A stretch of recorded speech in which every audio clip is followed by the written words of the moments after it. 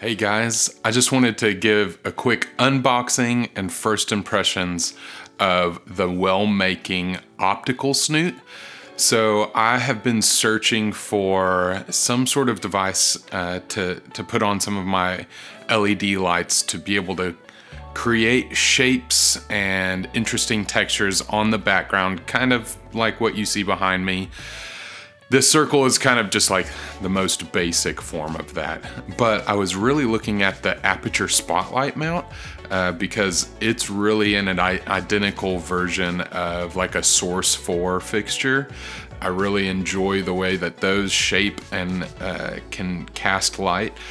But the sad thing is the Aputure Spotlight Mount is $500, and that is just a little too expensive for me. I kind of view myself as a budget filmmaker. So I was doing some more research and came across this Wellmaking Snoot.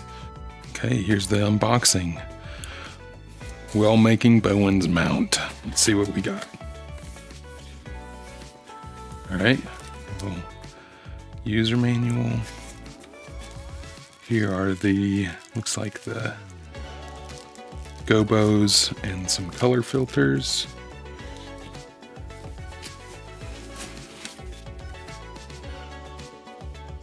Trash.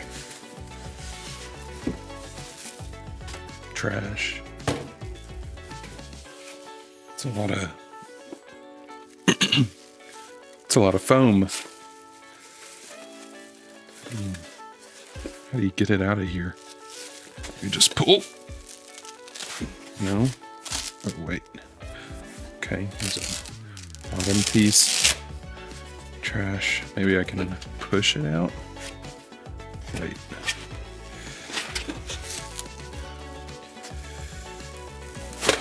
Oh, okay. Took a good bit of force. More trash. Plastic trash, and here we go. Stuff is just sliding around. Okay, here's I think it's this focusing is not screwed down. So there we go. Yeah. Bowens mount, snoot. Very cool.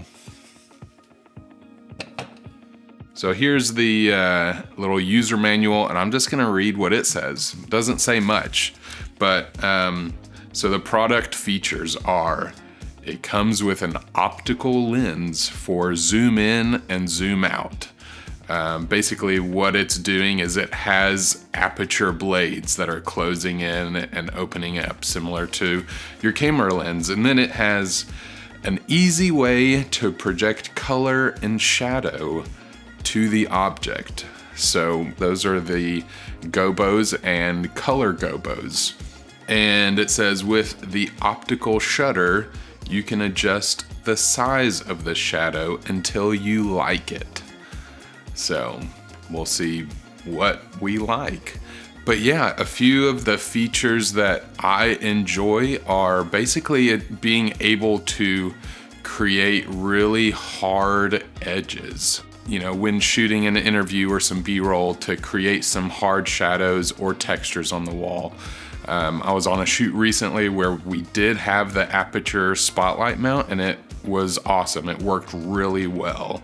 But again, it's really expensive, and it's actually really heavy because it's made of solid metal.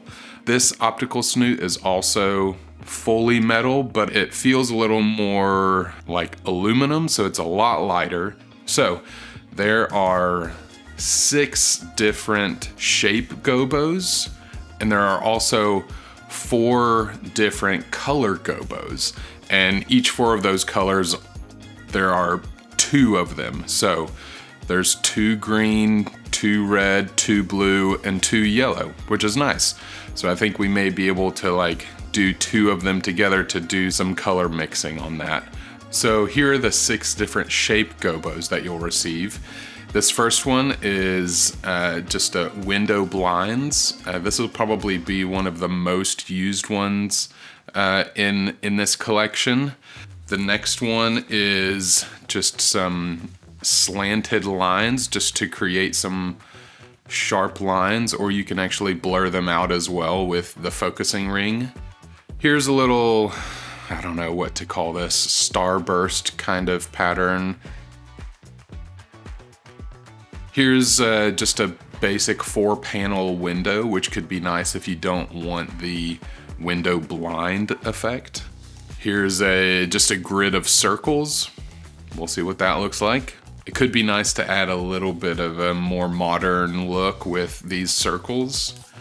And then what I'm probably most excited about is just this single slit. There's so many times when I'm like, oh, I just wish I had this like dash of light across the background. This one will be the most used, and the window blind will probably be the next most used. So I think all of these shape gobos could come in really handy.